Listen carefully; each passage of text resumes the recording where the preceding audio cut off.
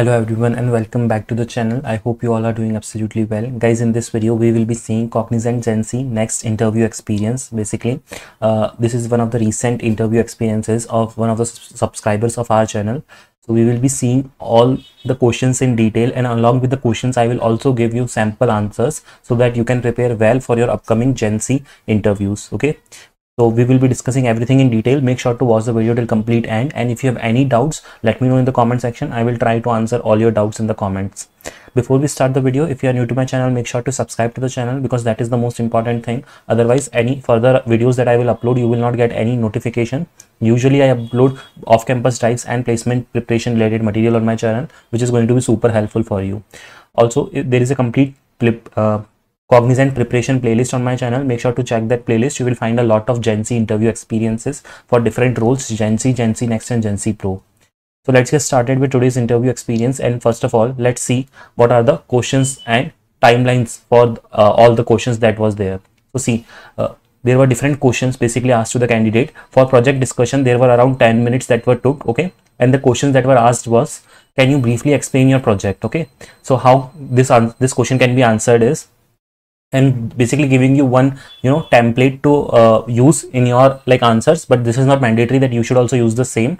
You have to customize it according to your own project. Okay, so even possible answer can be, my project was a, and then you have to mention your project name which aim to your goal of project, because every project should have a goal. Okay, what it is doing. If it is a web development project, then what purpose it is serving. Is it for a business? Is it a shopping site, e-commerce site? What it is, right? So in that way you have to tell the goal of your project. Like example is optimizing the data processing, building a web application, whatever. Okay, I developed it using C# and .NET. Now it is not mandatory that your cluster was C#, so you have to tell the project of C# only. I'm just taking it one example. So I developed it using C# and .NET on the backend with SQL Server for database management. The project implemented object-oriented programming principles, RESTful APIs, and used entity framework for database interactions. One of the challenges was, and you can mention your challenge that came in your project, and you can mention that how you resolve your challenge by telling the solution of that challenge. So basically in this way you have to answer your project question. Let's now move on to the next question, which is, what was your role in the project? So basically, if you are in your college, majority of the people make the projects in groups, right? So if it is a team project, then you have to tell what was your role into that project. Or the other case can be, if you have created an individual project, then you don't have to worry about that. You can just say that this project is completely made by me, so I am the only one who has taken care of all the aspects of the project. Okay, to answer this question, if you are in a team, how can you answer it? I work primarily on backend development using C# and .NET Core. My responsibilities include designing APIs, optimizing database queries, and implementing security features. Additionally, I contributed to debugging and performance optimization. Now, as I already said, these are just the template answers which I have taken for all of you. You have to take this and use it according to your customized data or your project data, and then fill and completely prepare your answers. Okay, I would say that if you require, just watch this video twice or thrice and write all the answers in a notebook so that you can prepare well. Okay, don't worry about preparation, because you should prepare well, because interview is the last stage. Once your interview is done, then your next phase is just offer letter generation. So you should be prepared very well for your interviews, especially for the technical questions, because HR questions are fine. If you are confident while answering, then also it will do. But technical questions, if you don't have idea, then you can't answer those answers, right? Moving on to the next question.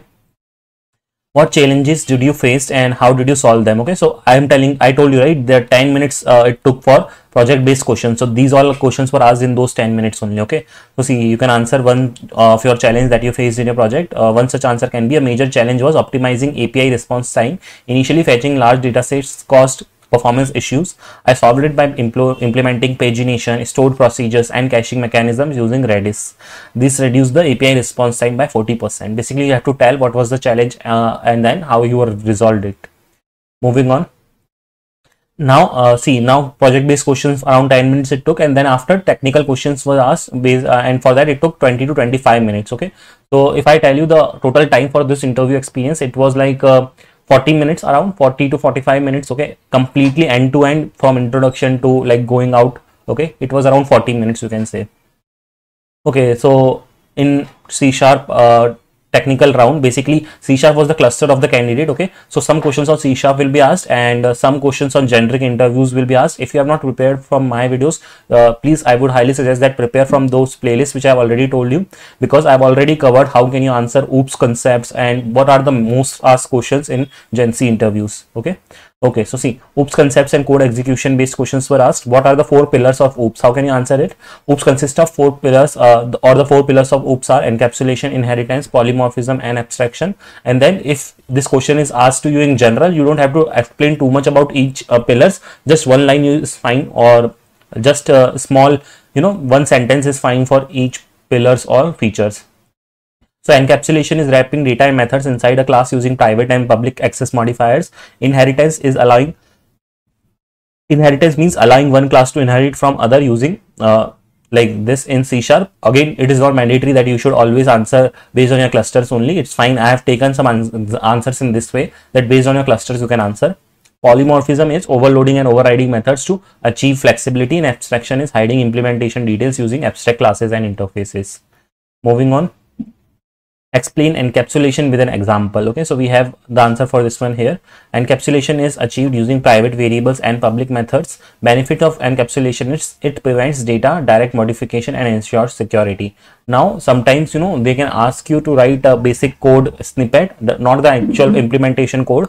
In this way, just tell us how encapsulation is implemented. So in this way you can give basic example, like there is a class employee and this is the private variable, that is employee name. Okay, and encapsulation is performed using this one, that is encapsulation is achieved here by using private variables and public methods. So public method that we are having here is get name and set name. Okay, and under get name we are using the private method. Okay, hope you have understood it. Let's now move on to the next question. Now guys, if you want to prepare in detail on OOPS, I would highly suggest that watch this video on my channel in this playlist, Cognizant Prep. Okay, Gen C interview preparation OOPS in one shot. This will be super helpful because I've already covered all the possible questions on OOPS in that video. Let's now move on to the next question. What is the difference between abstract class and inheritance? So let's see the answer for this one. So based on different features, you can tell the differences based on method definition. Abstract class can have implemented and abstract methods. In interface, only method declaration, no implementation is there. And then when it comes to multiple inheritance, it is not supported in abstract class, and in interface it is supported. Fields and properties, abstract classes can have fields, whereas interfaces cannot have fields, only properties are there. And when it comes to usage, abstract classes are used for common behavior, whereas interfaces are used for multiple functionalities. Here is one code example to give a better explanation, but there is very high chance that they won't ask you code example for this question, but just for completeness sake I have taken it. You can have a look at it. Moving on to the next question. How memory is managed in C#, stack versus heap. Okay, so see, let's see the answer for it. See, it obviously your cluster was C#, so they might ask you question in this way, but this is just a normal question, that is how memory is managed in stack and heap. Okay, so you have to just answer that. Don't get confused or stress that they are asking based on C#.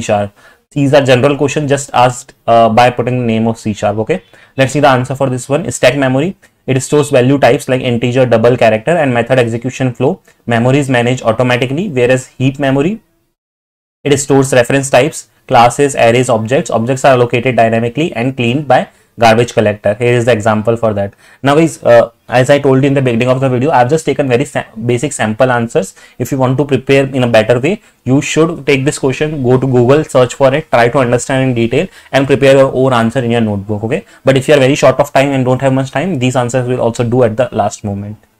Okay, moving on to the next question. Okay, so now SQL queries based questions are also very frequently asked. As you have, if you have watched my videos, you must have already aware. So SQL queries are like must to prepare before your Gen C interviews. They will be definitely asked. Okay, let's see the questions that were asked based on SQL queries. What are the different types of SQL joins? Okay, this is the most asked questions. Okay, most asked question I would say in Gen C interviews. Okay, basically, if out of 10 interview experiences, this comes in 6 to 7 interviews. Okay, so that's why I'm saying this is the most asked interview questions in Gen C interviews.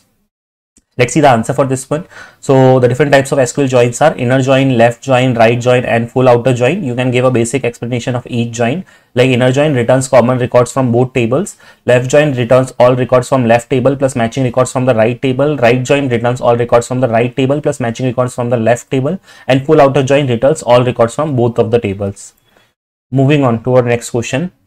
Write an SQL query to fetch employee name and department name using a join. Okay, so these types of SQL based queries also they will ask you to write then and there, and these won't be that much hard. If you have prepared basic also, you can answer it very easily. Let's see the answer for this one. Select employees.emp name, departments.dpt name from employees. Employees is the table name basically. Inner join departments on employees.department id, which equals to department.department id. Basically this query joins the employees and departments table based on the common department id. Okay.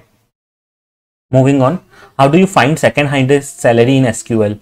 So the answer for this will be select max, okay, maximum salaries from employees where salary is less than, and then you have to put this condition, that is select max salary from employees. Basically this is the SQL query that will be the answer for this question. This will find the highest salary below the maximum salary. Moving on.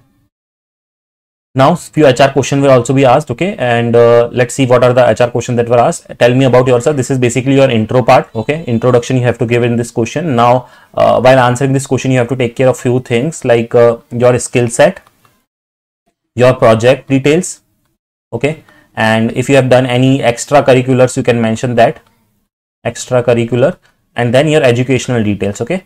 So these things you should add it. Your introduction should not exceed more than 30 to 40 seconds, and make sure that whatever you are talking in your introduction part, you should know everything about it, because you know sometimes what happens, based on your introduction only they will ask you questions. For example, if you have told in your introduction that I am aware of Java or I am aware of SQL, then going forward they will ask you questions on that only. So make or prepare your introduction very mindfully.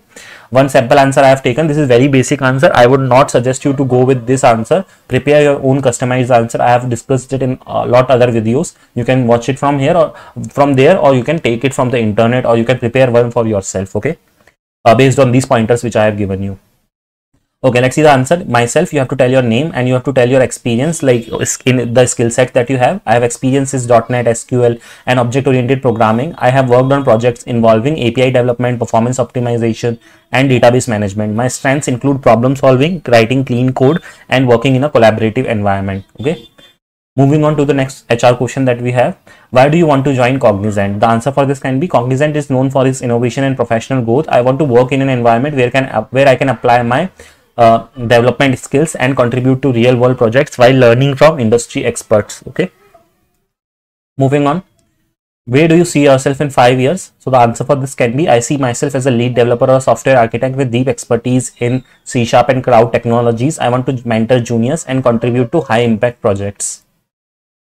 Next question that we have is, do you have any questions for us? Basically, this will be your last question of the interview, okay? And I would highly suggest that never say no for this question, okay? Never say no that I don't have any question. At least try to ask one basic question. Some things to keep in mind while asking this question is that you should not ask very tough question to the interviewer for which they don't even have the answer. You should not ask for feedbacks, okay? Feedbacks is a no, complete no, because they are strictly told that they can't give any feedbacks in the interviews, okay? So you should not ask for the feedback. You should not ask very tough questions, okay? You should not ask any out of the box question, okay? Out of the box means which is irrelevant, okay? Not ask that.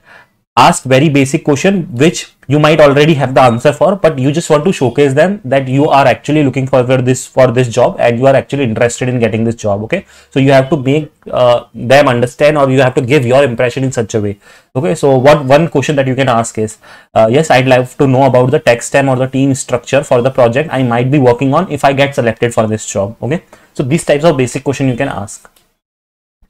I think I have tried to cover all the questions that were asked to the candidate, and if you have any doubts, please put it in the comment section. I will answer all your doubts. You can join me on Telegram and you can follow me on Instagram for more further content and queries, and make sure to subscribe to the channel because there is a lot more content that is going to come on the channel.